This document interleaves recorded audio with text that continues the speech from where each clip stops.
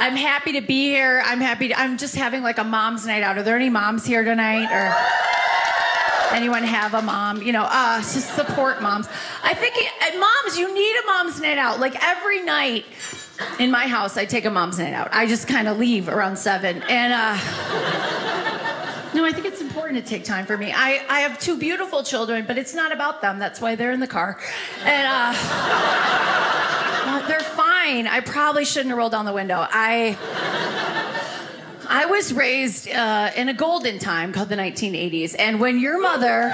Yes! You guys have no energy. You're like, yeah, shut up. Okay. If you were raised in the 1980s and your mama left you in the car, it was to go to a movie, right? Do you know what I'm talking about? It wasn't for like 5 minutes, right? And you didn't have an iPad. You didn't have a video screen. You just had a little brother and all. You're like, don't touch my side. Don't touch my side. That was a game. That was like a full game, right?